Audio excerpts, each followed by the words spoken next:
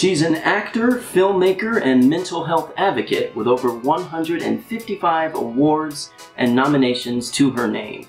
Shaun Rylee joins me in 25 seconds on an all-new RXG exclusive. We must open up our minds and take a look inside. I bet we find we hold all the answers tonight. You're watching RXG exclusives. Oh, they tried to keep us away, yeah. October is National Depression and Mental Health Screening Month, with Mental Illness Awareness Week taking place at the top of the month. My guest often explores psychological and social issues through the art of cinema in a visceral and poetic manner. Shaun Rylee, thank you for making the time. Thank you for having me. For the past couple of years, our projects have been circling the festival circuit, and it's always wonderful to see such evocative and necessary material being recognized. Let me congratulate you on camera for all of your success. Thank you so much. Yeah, our paths have crossed many times. As an actor, you go to emotional and sometimes dark places, and in your writing you often do the same. What inspires you to probe such issues, and is it difficult to step away from that place once there's a fade out on the page or the director calls cut? I decided that I wanted to delve into stories that I find are important to tell.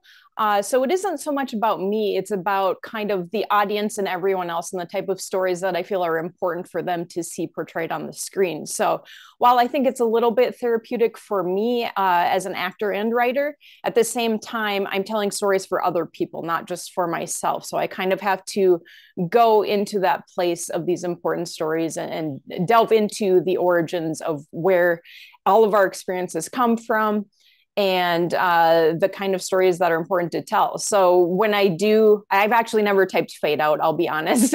I just kind of like leave it open-ended. That's how I operate. And stepping away, yeah, it can be hard because you do become so engrossed in the story and the importance of what you're trying to tell. But at the same time, it's something you're going to carry with you for a few years anyway, into development and production and all of that. So it is a little difficult to step away, but at the same time, it's a process. So you're not stepping away immediately, and you kind of carry that with you, and it's just all a part of the process. That makes sense. And I think fade in and fade out are arguably obsolete these days, it seems. Yeah, I know a lot of writers that do use it. I never have. I have not, because I don't like my stories to end, so to speak. Now, you have a bachelor's degree in film and a master's in psychology. How does that graduate degree aid in your understanding of the human condition? That's a good question. I've always been interested in human beings and how they operate, as well as the experiences that we take with us from our childhoods into adulthoods. And it's kind of aided in the fact that it helps me understand the clinical way that things happen, and then also the observations that I make in other people, kind of putting those links together. So I think it's important to have both of those degrees kind of meet in my projects. Now, television and cinema is obviously meant to entertain, but creatives like yourself are also educating and inspiring and making people reevaluate. I mentioned that your work has a poetic feel. Is that intentional? And how do you provoke viewers without being preachy? The funny thing is, a lot of people tell me my work is poetic, and I had never thought of it in that regard until people had been pointing it out, and they still point it out. And then I'm like thinking of how what I'm trying to portray, how it actually comes across to other people. And I think it kind of is subconscious, but at the same time, also intentional, if that makes sense. When I get to the editing room on my short films, for example, every single shot, every single decision, every single image, it's very intentional. And so I think that is kind of the poetic aspect that people are gathering from my work, and how they put it together is that it comes from a subconscious place, but then when I actually lay it out, it is very conscious. And obviously, short films and feature films differ in some ways, but do you approach the writing process differently? I do. My feature films all come from very real incidents in my life. And I like them to come across more like a typical narrative, whereas shorts kind of give me that room to explore creatively and more explore things that come from my dreams and conversations with other people. So I take a little bit more liberty when it comes to the artistic side of my short films. However, I do gather my experiences for my features from my lucid dreaming abilities. So it just kind of takes everything that's been roaming around in my mind from my experiences and ideas and puts them together for my features. Whereas my short films, excuse me, I kind of just sit down and type them out kind of in a stream of consciousness. Now, little birdies tell me that you once had a career as a flight attendant. I What did. many experiences did you have there that inspired your work? Because I'm sure you came across people from all walks of life. Yeah, if you ever want to observe human beings, that is the career path you want to go into, because you meet people that come from all kinds of places, walks of life, different experiences, and the funny thing is, you can gather a lot about people even in a 4-hour flight. But I actually took one of my experiences as a flight attendant and I turned it into a feature film, and that is my script, Volley Nocturne. I should say we are in the development stages of that feature film, but I took an experience I had as a flight attendant here in Las Vegas before I had ever lived here. And I turned it into more of a story that I think also has an importance to deal with human trafficking. Oh, wow. So that's Yeah. interesting because I've gone on many road trips with my family, and sometimes I would go to the restroom, the rest stop, and on the inside of the stall would be signs to call if you felt someone was being trafficked. But I never really thought about people being trafficked in the skies. Yeah, and that's the thing. We actually, in flight attendant training, we had a whole training section on human trafficking. And so when I went through this experience, that is in my screenplay. Now I took a lot of liberties to make it into a story as what if I wasn't aware of a situation where I was potentially being human trafficked, but I had just come out of flight attendant training. So I already had that knowledge with me to recognize like, oh, this is a situation that is not good and could potentially turn into that. And we do have those signs in all of our bathroom stalls here in Las Vegas too, because it's kind of a hub, if you will, for that kind of activity, but it can happen literally anywhere. Wow, very interesting. Well, I wrote a book called Cold Night in a Warm Season. In it, a young graduate screenwriter is struggling to navigate loss, success, failure, self-identity, insecurities, and so much more. Some folks find it difficult to comprehend why a writer feeling that his or her work is unappreciated or an actor not booking a job is worth their empathy. Oh, there are more important things to worry about, an outsider might say. But I personally feel that we're all entitled to our own feelings and emotions. Do you find that artists or creative types are especially vulnerable to mental health challenges? And if so, why? That's a good question. I hadn't thought of it that way, but yes, I think we are very vulnerable because we are vulnerable human beings in putting ourselves out there and trying to express ourselves. And it's not always actors or screenwriters telling their own stories, which you and I do, but there are also those creatives where maybe their path is trying to tell other people's stories and they want to do a good job of portraying that to the audience. So yeah, I think we're definitely more vulnerable. And that's a topic that I have written about in some of my screenplays, including my feature film Better, that we will hopefully be going into production in the next several months. That deals with mental health and being vulnerable with other human beings. And then my short film, You Don't Deserve This, which is my current short on the festival circuit, definitely deals with the insecurities and vulnerability that we have with expressing ourselves with other human beings.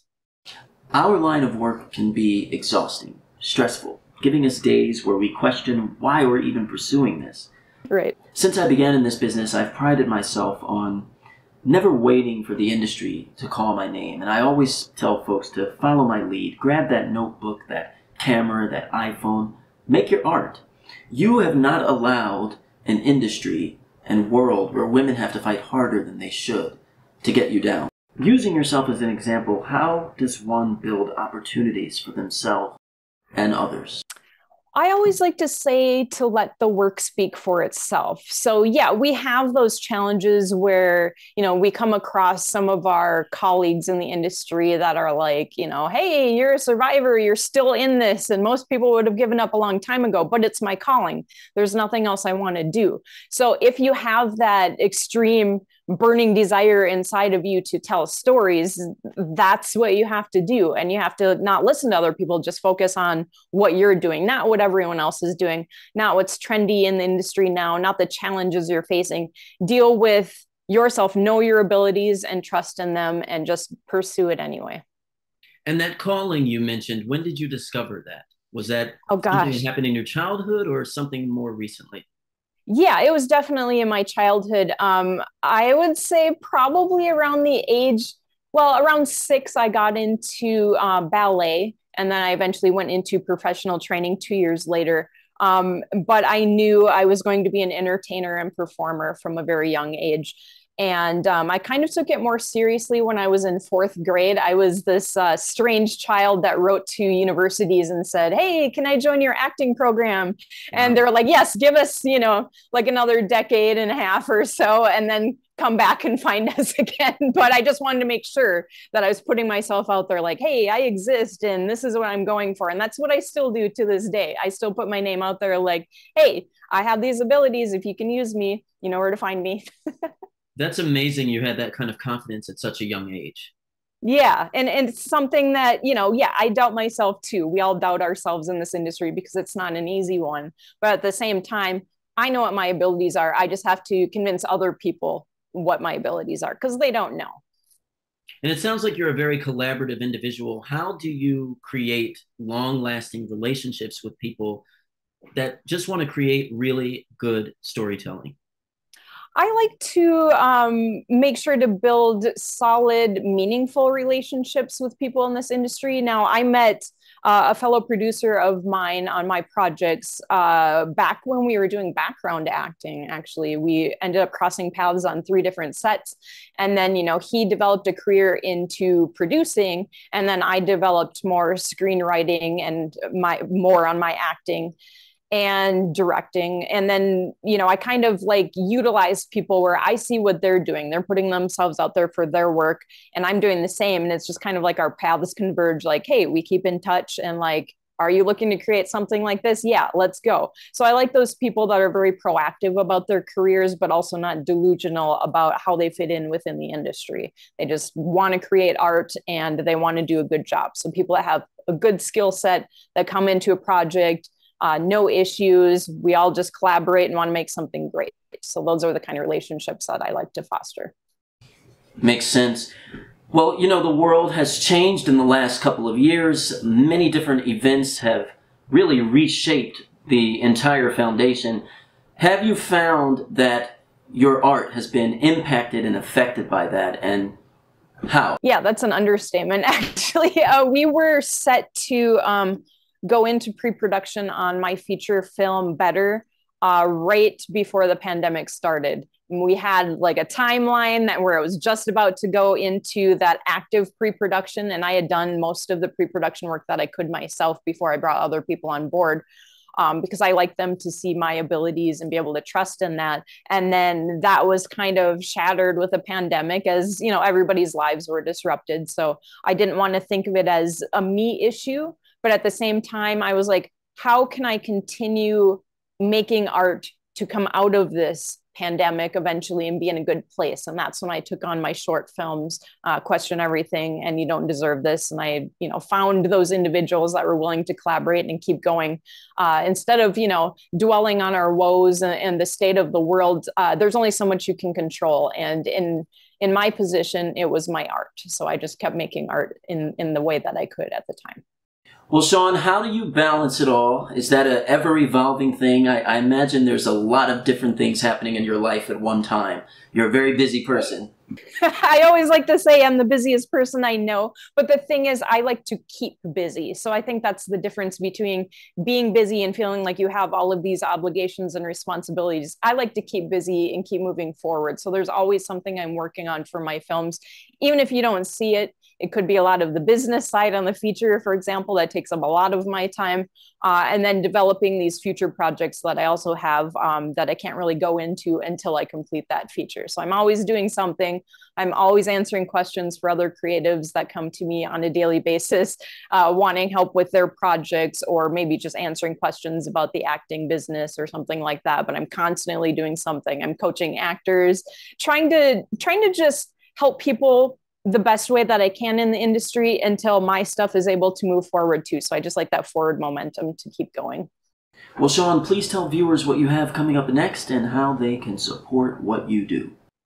Well, I'm working on that actually, because some of the projects are still in film festivals, so I can't release them publicly yet. But occasionally I do enter film festivals where there is an opportunity to view them online, because I know not everyone can get to festivals still. And it's not just a pandemic issue, it's more, a cost issue. So I try to kind of occasionally throw out like an opportunity to, hey, maybe I'll be able to get to show this to people online in the meantime. But yes, I'm trying to formulate a plan, because I have a few different shorts that link together and I still have to make a couple of those. So then I will release them all at the same time. But in the meantime, people can catch me on Instagram at Shaun Rylee, and I put out stuff on there all the time, especially my stories. And Shaun, before you go, is there anything else you'd like to share with viewers? I know you've mentioned some of your upcoming projects. Anything else you might want to put out into the universe that you think is pertinent? Yeah, I think for female filmmakers especially, we're all in this together. People that come from those less fortunate opportunity backgrounds in this industry, we're all a team. We're not competing against each other. And that's something that I find often when I meet other new filmmakers, is that they want to be the one that breaks the glass ceiling, right? But we all have to do it together. If we want to change those numbers, we all have to collaborate. We all have to cheer each other on. We can't just be the one person as much as we may want to. We all have to do it in order to create that positive, lasting change. And let me just piggyback off of that real quick. So what can we men do to make things better in this industry and in this world? I know that's a loaded question. Yeah, but it's a great one, because as much as I like to push for female filmmakers, BIPOC filmmakers, I still surround myself with very supportive men that are willing to stand beside me and make work with me. My teams do tend to be mostly men, because that's the way the numbers are stacked, but also I have found men to be more receptive to wanting to collaborate than female filmmakers, although I hope that changes. I would like to have more women on my team, and I'm working on that. But, we all have these important stories to tell. And so I think what men can do is really just be supportive of saying, how can I help you on a project? What can I bring that will help you in being able to elevate your journey as well? And then, we work together. It's not that women filmmakers don't want to work with men. It's just that we're trying to find a way where they're willing to work beside and with us, and not just lead, but also work collaboratively with us. It's been fantastic spending a little time with you. I appreciate it. Yeah, it was finally great to officially meet you this way. And, our paths have crossed so many times on the festival circuit, which has been amazing. So this has been a wonderful experience. Thanks, Robert. And thank you for watching RXG Exclusives. I'm Robert X. Golphin. Until next time. RXG Exclusives. Hello, I'm Robert X. Golphin. Winner of Outstanding TV Host, Robert X. Golphin. And to know you is to love you, because you're such a great dude. Well, listen, we're going to talk about your feet and other topics, but I want to take it back to your childhood first. My mom and my white stepfather, he was actually in the Italian mafia in Philadelphia. What do you want your work to say about you? I think something that I'm really interested in is masculinity. Outstanding TV Director, podcast series. But I want to make people think about things differently than they do. Outstanding Soundtrack, You and I by Bryant McKnight Jr. Nominated for Best Series, Best Reality Series or Podcast, Award of Excellence in TV and Film, Best TV Episode, and Best Producer TV Series. RXG exclusives, now in production on the season's final episodes.